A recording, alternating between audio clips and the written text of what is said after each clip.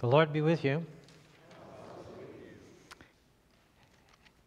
Today is our annual Lessons and Carols service, so we'll have an opportunity to sing a lot of Christmas carols, and Rick will read scripture for us. We will, so just follow along in your bulletin. Our gospel text is about Mary and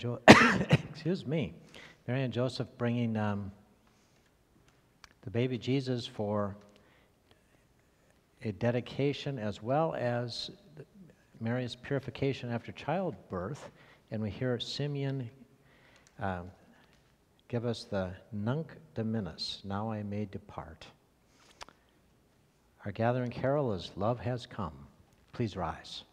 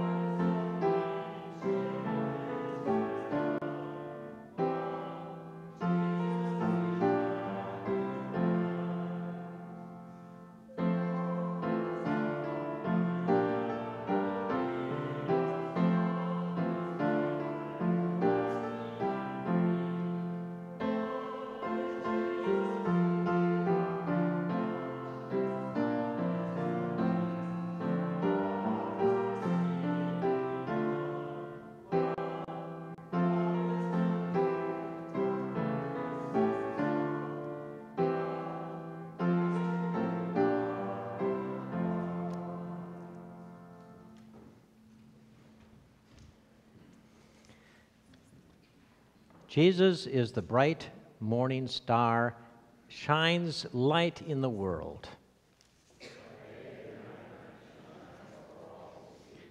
Jesus was born in the Jesus was born in the midst of injustice and poverty.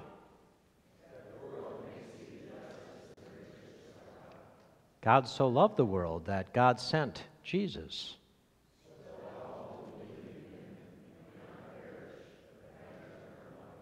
Jesus is the light of the world. Sing to God a new song.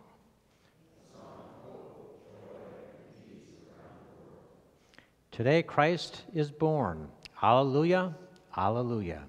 The grace of our Lord Jesus Christ, the love of God, and the communion of the Holy Spirit be with you all. Gracious God of heaven and earth, you have thrown a lifeline to us in our darkness, a beam of light that shines through Jesus. Though born in a manger, he is the firstborn of all creation. Though crucified on a cross, he is the Lord of life. Fill us with the wonder and joy of his presence in the world and in our hearts. Amen.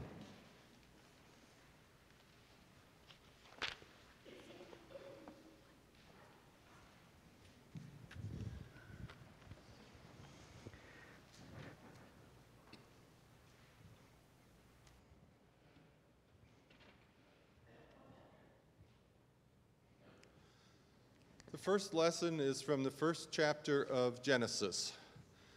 In the beginning, when God created the heavens and the earth was a formless void, and darkness covered the face of the deep, while a wind from God swept over the face of the waters. Then God said, "Let there be light," and there was light. And God saw that the light was good, and God separated the light from the darkness. God called the light day, and the darkness he called night. And there was evening and there was morning, the first day.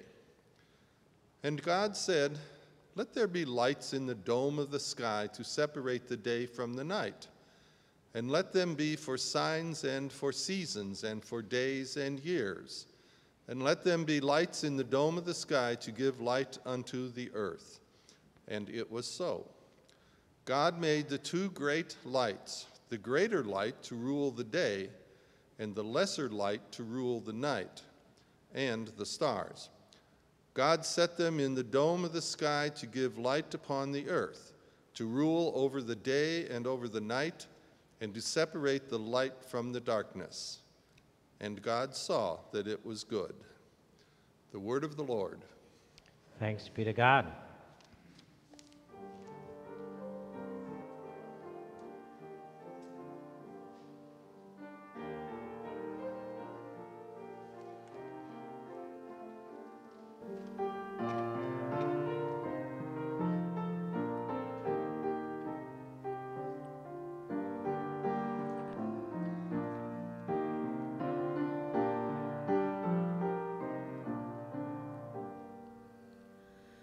Was in the moon of winter time, when all the birds had fled, that God the Lord of all the earth sent angel choirs instead.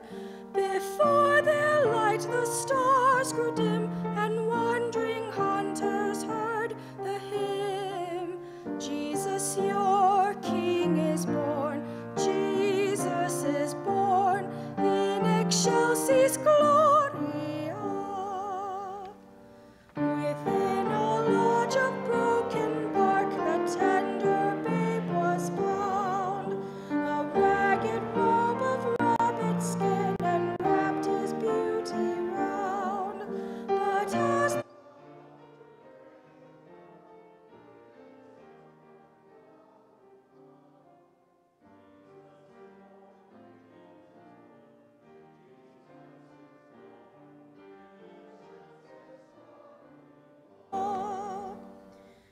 earliest moon of winter time is not so round and fair as was the ring of glory on the helpless infant there.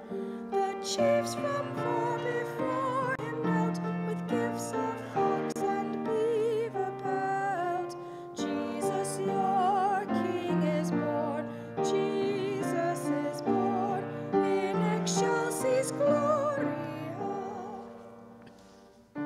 Children of the forest free, the angel's song is true.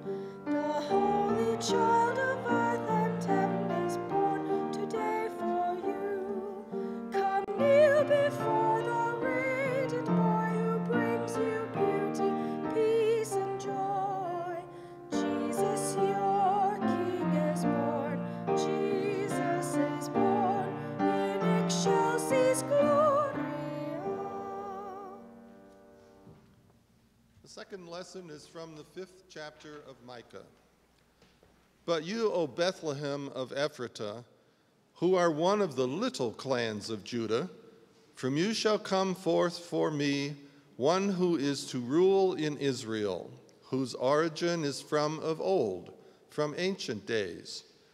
Therefore he shall give them up until the time when she who is in labor has brought forth.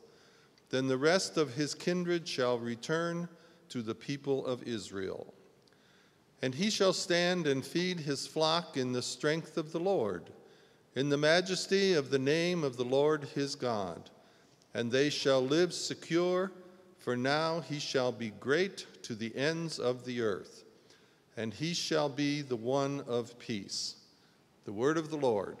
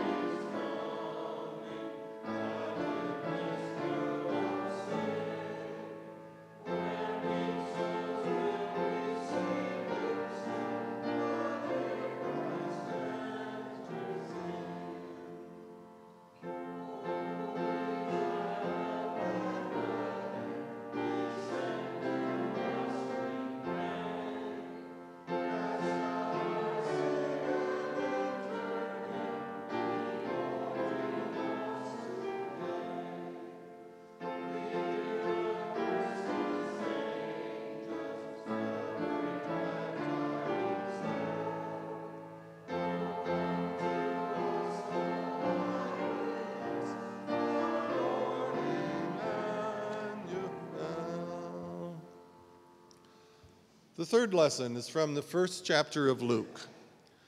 In the 6th month, the angel Gabriel was sent by God to a town in Galilee called Nazareth, to a virgin engaged to a man whose name was Joseph, of the house of David. The virgin's name was Mary.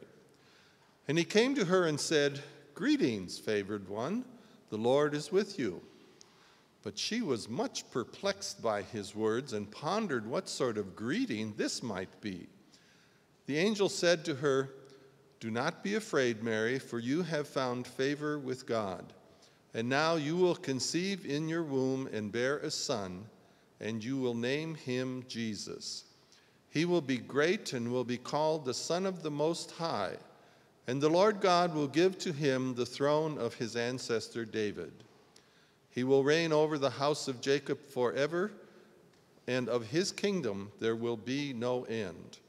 Mary said to the angel, "How can this be, since I am a virgin?" The angel said to her, "The Holy Spirit will come upon you, and the power of the Most High will overshadow you. Therefore the child to be born will be holy. He will be called Son of God." Then Mary said, "Here am I, the servant of the Lord. Let it be with me according to your word." Then the angel departed from her. The word of the Lord.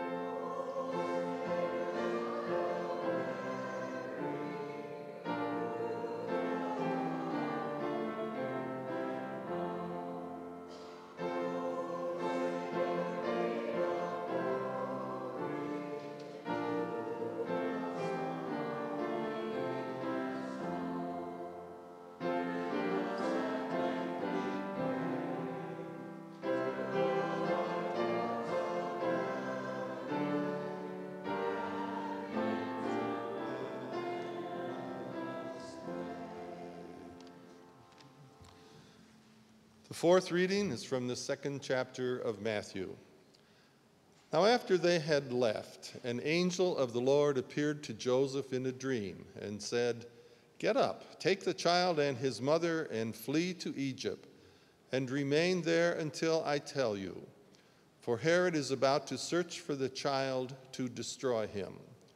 Then Joseph got up, took the child and his mother by night, and went to Egypt. and remained there until the death of Herod. This was to fulfill what had been spoken by the Lord through the prophet, "Out of Egypt I have called my son." When Herod saw that he had been tricked by the wise men, he was infuriated, and he sent and killed all the children in and around Bethlehem who were 2 years old or under, according to the time that he had learned from the wise men. Then was fulfilled what had been spoken through the prophet Jeremiah. A voice was heard in Ramah, wailing and loud lamentation, Rachel weeping for her children. She refused to be consoled because they are no more. When Herod died, an angel of the Lord suddenly appeared in a dream to Joseph in Egypt and said, "Get up, take the child and his mother and go to the land of Israel, for those who were seeking the child's life are dead." Then Joseph got up, took the child and his mother, and went to the land of Israel. But when he heard that Archelaus was ruling over Judea in place of his father Herod, he was afraid to go there. And after being warned in a dream, he went away to the district of Galilee. There he made his home in a town called Nazareth, so that what had been spoken through the prophets might be fulfilled. He will be called a Nazarene. The word of the Lord.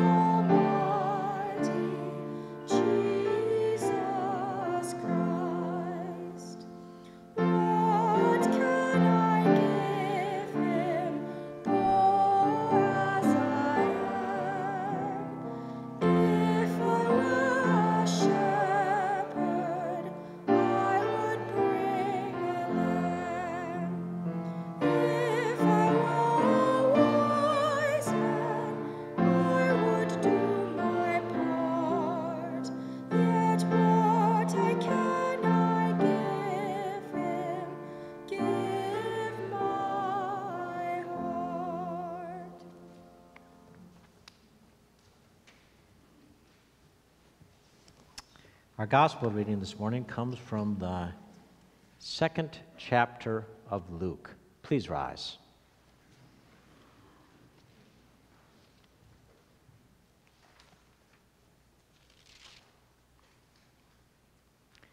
When the time came for their purification, according to the law of Moses, they brought him up to Jerusalem to present him to the Lord, as it is written in the law of the Lord. Every firstborn male shall be designated as holy to the Lord. And they offered a sacrifice according to what is stated in the law of the Lord, a pair of turtle doves and 2 young pigeons. Now there was a man in Jerusalem whose name was Simeon. This man was righteous and devout, looking forward to the consolation of Israel, and the Holy Spirit rested on him. It had been revealed to him by the Holy Spirit that he would not see death before he had seen the Lord's Messiah. Guided by the Spirit, Simeon came into the temple, and when the parents brought in the child Jesus to do for him what was customary under the law, Simeon took him in his arms and praised God, saying, Master, now you are dismissing your servant in peace, according to your word. For my eyes have seen your salvation, which you have prepared in the presence of all peoples, a light for revelation to the Gentiles, and for glory to your people Israel. And the child's father and mother were amazed at what was being said about him. Then Simeon blessed them and said to his mother Mary, This child is destined for the falling and the rising of many in Israel, and to be a sign that will be opposed, so that the inner thoughts of many will be revealed, and a sword will pierce your own soul too. There was also a prophet, Anna, the daughter of Phanuel, of the tribe of Asher. She was of a great age, having lived with her husband 7 years after her marriage. Then as a widow to the age of 84, she never left the temple, but worshiped there with fasting and prayer night and day. At that moment she came and began to praise God and to speak about the child to all who were looking for the redemption of Israel. When they had finished everything required by the law of the Lord, they returned to Galilee, to their own town of Nazareth. The child grew and became strong, filled with wisdom, and the favor of God was upon him. The gospel of the Lord. You may be seated.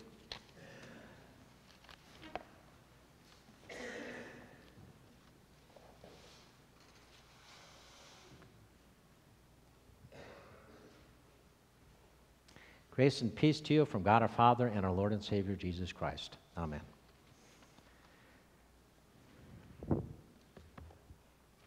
Ever have one of those moments in your life that it almost seems miraculous? I told you about the time I was accepted into seminary, didn't I? It's rather, I think I have, but I'm going to share it anyway. I had graduated from college, and then Mick and I got married the next fall. So I thought, well, I'll just take a year off and start seminary in the next fall. But it was the day after Thanksgiving. And I was at my home church. I was working there. It was a volunteer position as the youth director. And my pastor said, Pastor Schoenbaum said, Dan, when are you going to start seminary? And I said, well, I thought I'd start next fall. And he said, well, what are you going to do this winter? I said, what I'm doing now. And he said, why don't we get you in seminary? I said, well, is it possible? He says, I don't know. I'll call. So he calls up the seminary,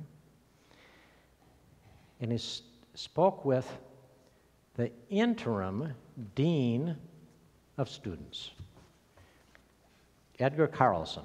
Dr. Carlson was a kind old man.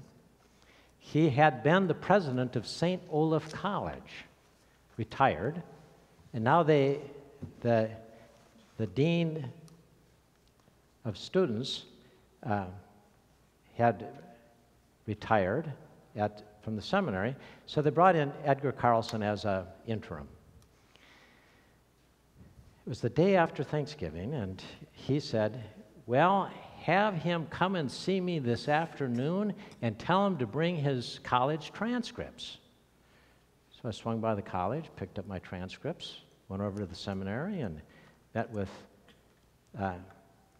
Dr. Carlson, sat in his office, and he said, let me see your transcripts. And he looked at them, and he said, well, because of the recommendation of your pastor and the fact that you graduated with honors from college, and I go, I did? And he said, well, it says that right here. He said, go up and register. He says, can you have your letters of recommendation to me by Monday? And I said, I think so.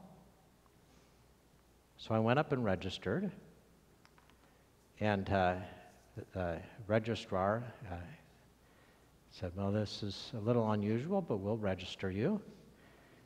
And then I went and visited some professors from college and got letters of recommendation. Gave a letter of recommendation to my pastor, and I said they need it Monday. Monday, I came walking in the office, and there's a secretary I hadn't seen before. And I said, I'm Dan Friberg. I came to see Dr. Carlson. And his door was open just a crack, and he comes running out, and he says, oh, Mr. Friberg, good to see you. And he grabbed the papers out of my hand, and he said, thank you. And he went back into his office, but the secretary, who you could tell was running the place, said, she looked at me and she said, what was that? And I said, oh, letters of recommendation. And she said, Dr. Carlson, don't those belong to me? And he walked back and he said, oh yes, this is Mr. Friberg. I registered him yesterday, or I registered him on Friday. She evidently was supposed to be working on Friday, but she was snowed in over Thanksgiving, wherever she went for Thanksgiving. And it was kind of an awkward moment. She said, she took those papers. She said, well, Dr. Carlson, this is highly irregular.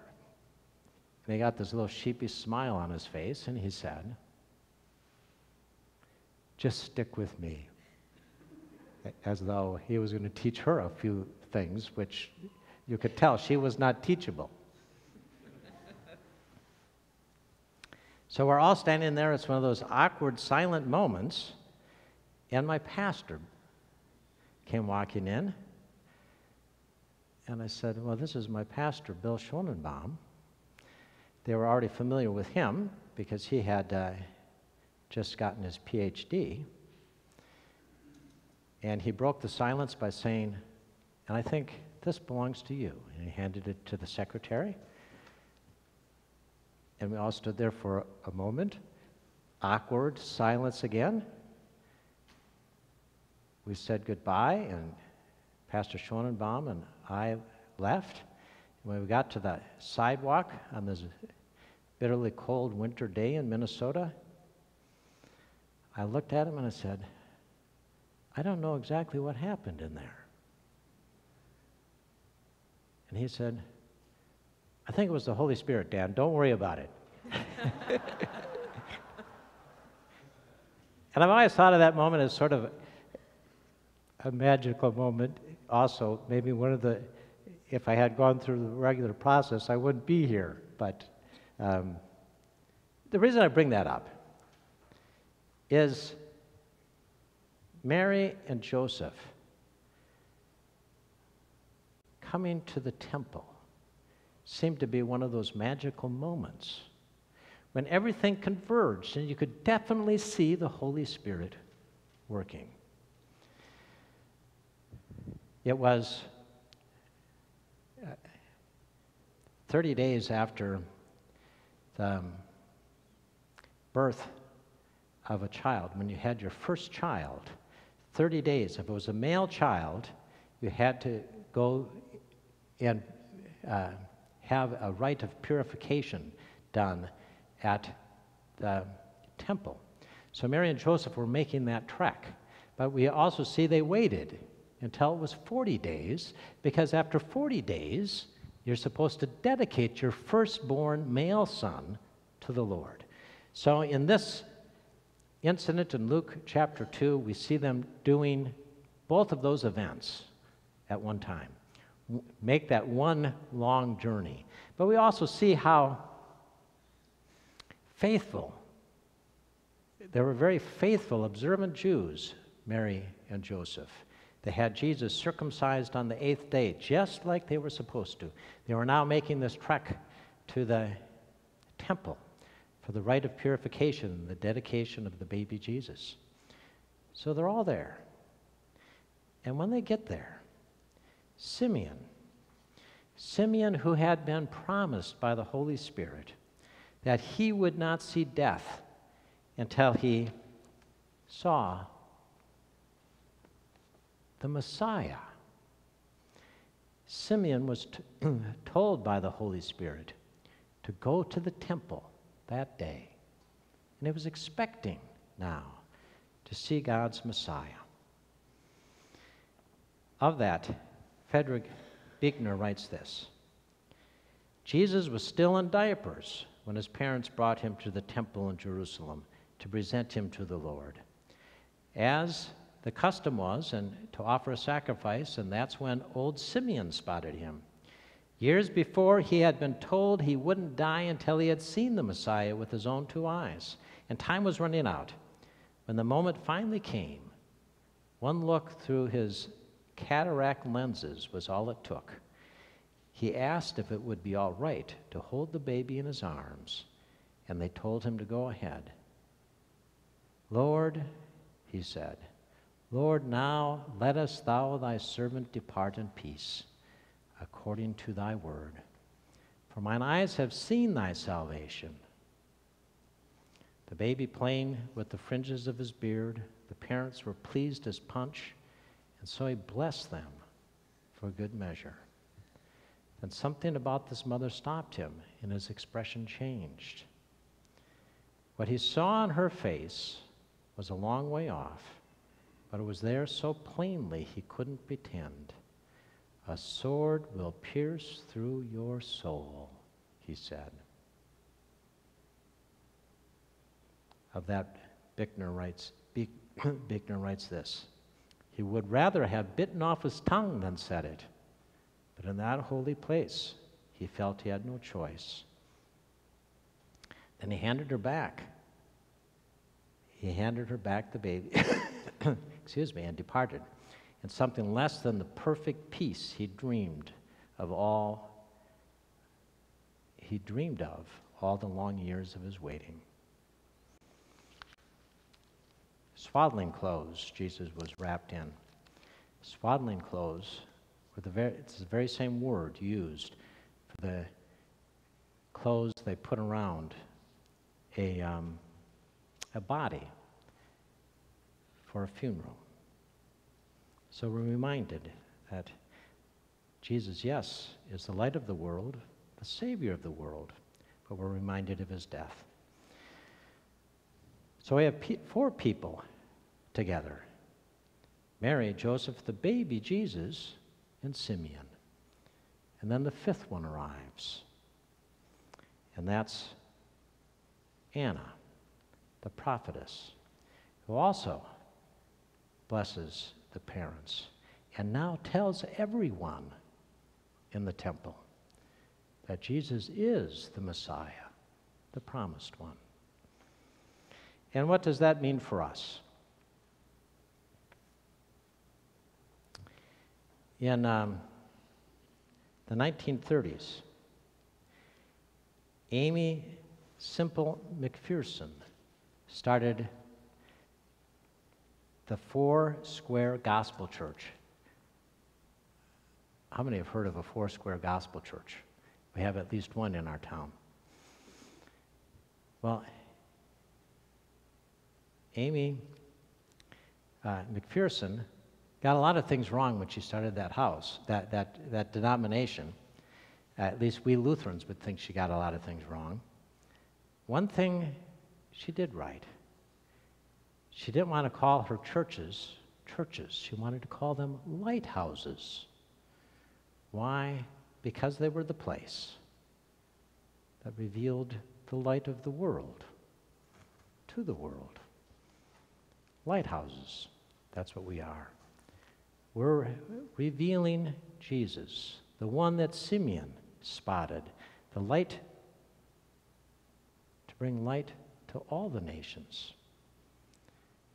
And we're in the business of bringing that light and that hope, starting with us and shining forth from here. Amen.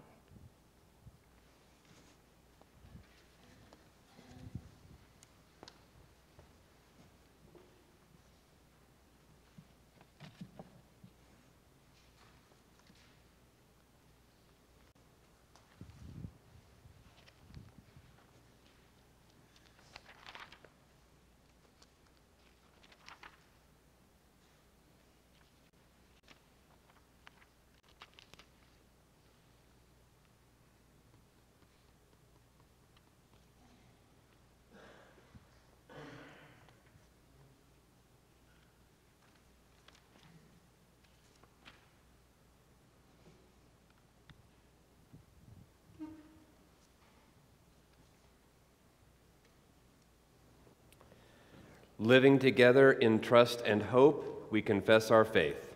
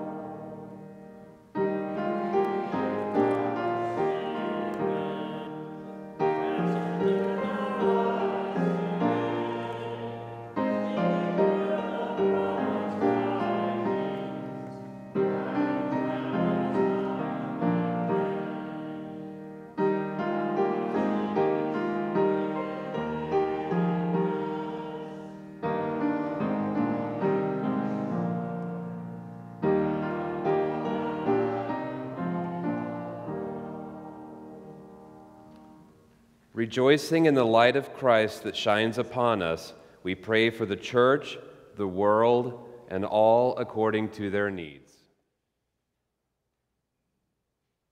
Blessed are you, O God, for the salvation revealed in the face of Christ.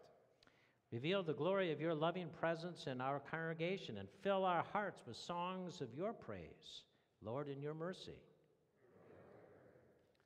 Blessed are you for the children in our midst. Raise up for them faithful families, mentors, guides, and teachers, and make them joyous, healthy, and kind, Lord, in your mercy. Blessed are you for the hope you send among the nations. Stir leaders to act with righteousness and peace, that nations will see your glory, Lord, in your mercy. Blessed are you for coming to us in our weakness. Shower healing and hope on all for whom the future seems to hold more threat than promise. Send your healing especially to Teresa Baumgartner, Peggy Eaton, Tiffany Giles, Randy Greenwood, Karen Groves, the Reverend Maynard Hanson, Dixie Hicks, Jim Lampy, Betty Lassant, Karen Lotion, Rose McGiles, Darlene McLaughlin, Pat Morrison, Suzanne No, Trish Norberg, Grant Reed, Vera Rosso, Jim Runyon, Mary Thomas, Janice Trotter, David Ugla, and Ramona Vaughn. Are there any others? Blessed are you, eternal God, for the saints. Comfort those who mourn, especially the family and friends of Don Bechtel, William Sparks, Marilyn Montel, and Evie Weir. Lord, in your mercy. Hear the hopes and prayers of our hearts, O God, and magnify our joy at the birth of your light among us, Jesus Christ our Savior. Amen.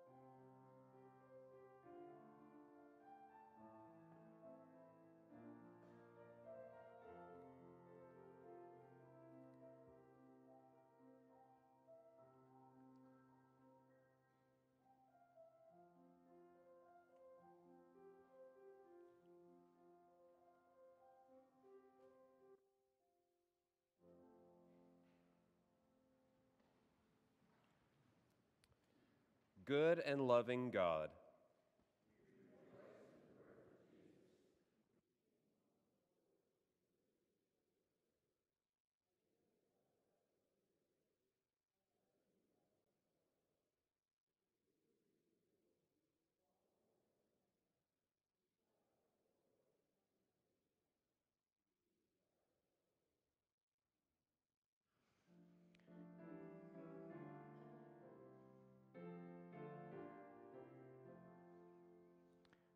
Oh, may the good Lord be with you.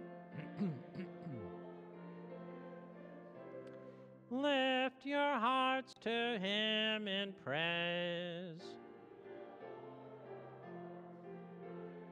Let us offer praises true.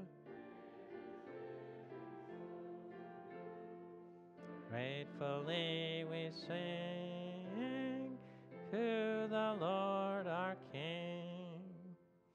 It is indeed right, our duty and our joy, that we should at all times and in all places give thanks and praise to you, Almighty and merciful God, through our Savior, Jesus Christ. In the wonder and mystery of the Word made flesh, you have opened the eyes of faith to a new and radiant vision of your glory, that beholding the God made visible, we may be drawn to love the God whom we cannot see. And so, with all the choirs of angels, with the church on earth and the hosts of heaven, we praise your name and join their unending hymn.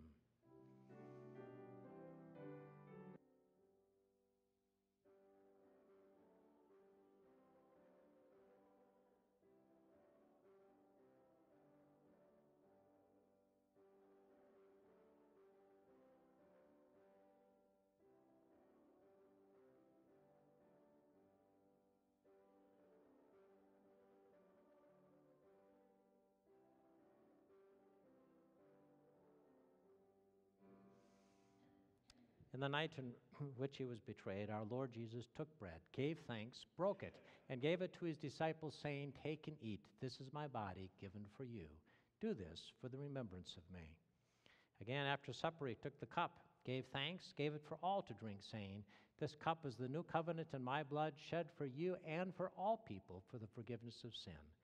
Do this for the remembrance of me." Lord, remember us in your kingdom and teach us to pray. Our Father, who art in heaven, hallowed be thy name. Thy kingdom come, thy will be done, on earth as it is in heaven. Give us this day our daily bread, and forgive us our trespasses, as we forgive those who trespass against us. And lead us not into temptation, but deliver us from evil. For thine is the kingdom, and the power, and the glory, forever and ever. Amen. All is ready. Our Lord invites us. Please come. You may be seated.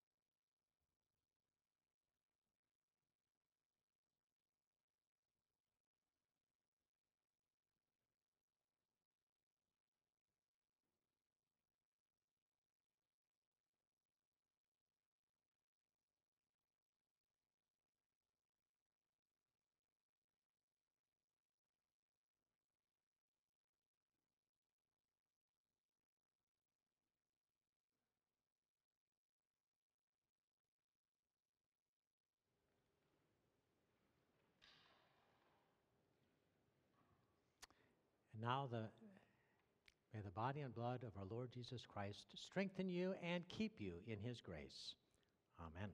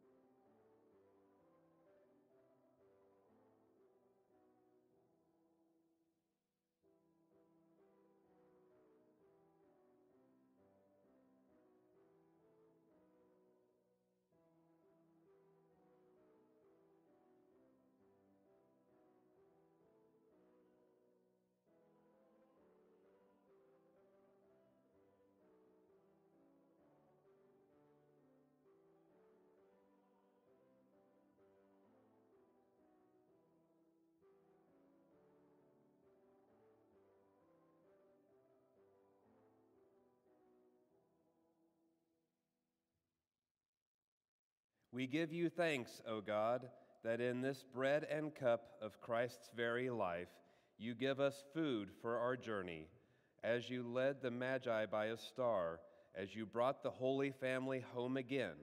Guide us on the way unfolding before us. Wherever we go, may our lives proclaim good news of great joy in Jesus Christ our Lord.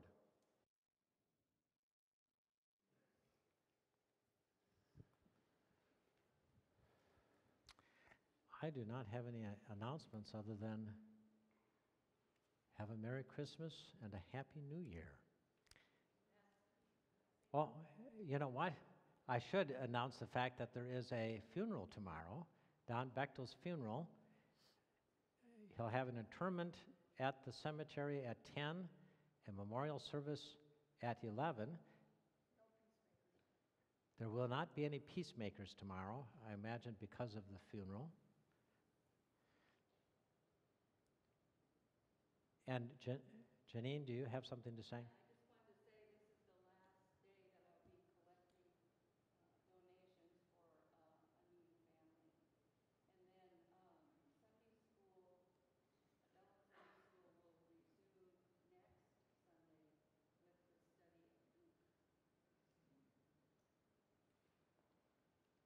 Receive this benediction. The grace of our Lord Jesus Christ, the grace that sustains every breath we take, the love of God that gives us courage and strength, and the abiding presence of the Holy Spirit that fills our hearts with comfort and peace be with you and all those you care about, now and forever. Amen. So you can just go when they start singing, okay? Just hang tight until they start singing.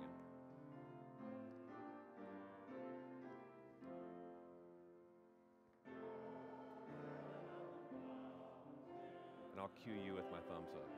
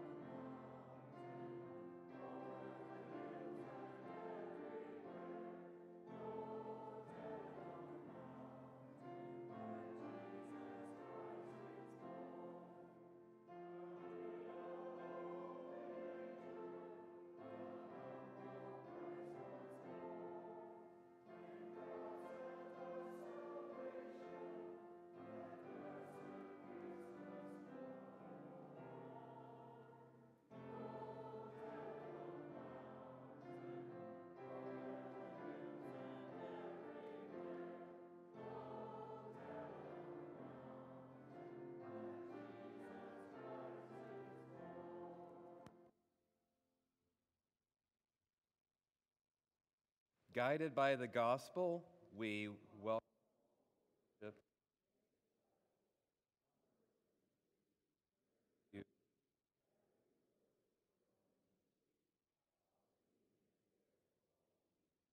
Go in peace and serve the Lord.